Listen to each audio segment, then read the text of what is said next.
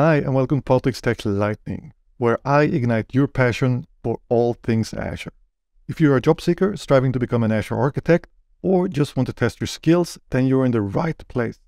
In this video, I'll take you through my tried and true interview process for Azure Architect candidate. So get ready to flex your brain muscles with a series of thought-provoking questions that will put your knowledge to the test. Let's buckle up and dive right into the world of Azure architecture now. There we go. Azure and the public cloud are like an endless universe of possibilities. With so many topics to cover, it's easy to feel lost in space. Even the most skilled architects can't possibly master every single topic and service Azure has to offer. So my main strategy so far as an interviewer is twofold. First, there's the basic Azure knowledge that you just have to know. I'm referring to the components of a landing zone such as virtual networks, network security groups, routing, firewall, and others. Secondly, I will identify the area in which you are most comfortable. This can be any of those, such as high-level architecture, infrastructure as code, security, application migration, or any other topic related to Azure. Now that's where I will start to drill to see how far your experience goes. So let's start with the interview then. These questions or answers are taken from real live conversation and interview. Remember, some of these questions are actually there to assess the area which the candidate is more comfortable with. Not all of them have an immediate right or wrong answer, but are open-ended to allow for additional follow-up questions.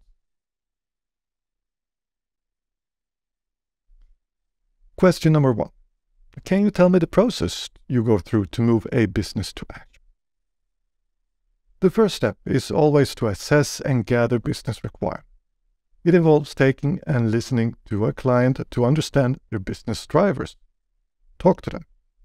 These business drivers are a combination of financial and technical ones. Also, let's not forget that the IT landscape for them will look very different with a cloud presence than what they are used to today. Organizations need to be ready for the move. Once these aspects are clear, the actual technical work of architecting and migrating toward the cloud can begin. Are you aware of any frameworks that can assist the client and yourself to move to Azure? Well, we have the Cloud Adoption Framework, CEF from Microsoft. There are several phases in this framework which help guide the business from planning to implementation. It shows, for example, anti-patterns that you need to avoid. It talks about business outcomes, organizational alignment, all the way up to the minimal viable product, MVP. Part of the CEF is the enterprise scale landing zone, which provide guidance in the design and the technical setup. It suggests how to design the subscriptions and where to place certain workload.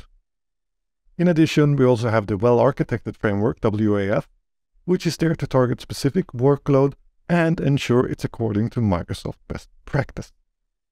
What, according to you, is the best feature of Azure? Oh, it's difficult to pick one best feature. However, there's always one thing that comes to mind with Azure, and that's the integration between Windows Active Directory domain services and Azure AD. With native identity sync tools between these, it really helps to set the foundation for authentication and authorization to the cloud. You have to design a landing zone. How would you deploy the infrastructure? The go-to deployment method is using infrastructure as code, IAC, so I would definitely deploy the environment using my skills in Terraform and infrastructure as code.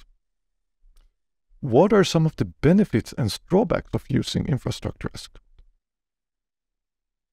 The obvious benefit is that you're able to deploy an entire landing zone very quickly. You can easily adapt parameters and redeploy the same infrastructure somewhere else. For dev test, you can deploy and remove entire environment at the push of a button. So in that sense, it's incredibly flexible. A downside is that it requires a completely different type of skill set from the engineer. If you're not an expert in the coding language, you may take a longer time modifying settings than using the portal. Also, you have to be aware of configuration drift. If you have all your infrastructure as code, you cannot have someone go in and change the setting in the Azure portal. What other languages besides Terraform are popular in Azure? We have the ARM templates. They have a very long history and they're widely used. They are being superseded with Bicep, which is completely native to Azure. Why did you pick up Terraform instead of Bicep? Well, both are powerful languages. Our internal teams are managing other cloud platforms such as AWS with Terraform, so it seemed like a natural choice. Terraform, it's actually cloud agnostic and can be used for any clouds, while Bicep, on the other hand, is specific only to Azure. Do you see any downsides with Terraform? The state file, for example, while it's useful, it sometimes breaks and requires manual action to fix. Also, unlike Bicep, Terraform takes a little bit of time to integrate new services that are released in Azure. Bicep have them always immutable on day one.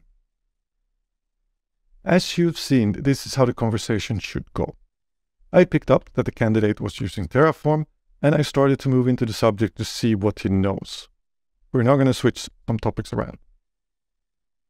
When we talk about encryption, we usually consider three types of encryption. You have encryption when data is being transferred. We call that data in transit or data in motion. Then we have encryption when data is located, stored in a place, for example in a storage account. We call this data at rest. There's a third type. Do you know which one? That must be encryption of data in use. The Azure Public Cloud are focusing heavily on ensuring that data in use is being encrypted. Great. Well, what do you know about Azure and data in use encryption? Well, there are two main technologies in Azure that facilitate this, all under the umbrella of Azure Confidential Computing. You have the AMD technology, which is special virtual machines which you can safeguard. Then there's also Intel SGX technology, which provides a little bit more higher level of security, but it's not a complete virtual machine. You need to adapt your code and use the SDK from Microsoft to ensure your application can handle this. In addition, there are Azure Kubernetes Services enclave support in Azure for the Intel SGX instructions. How would you perform load balancing in Azure? Can you narrow it down a bit? Is it a web application? Are there VMs I need to load balance? What exactly am I trying to load balance?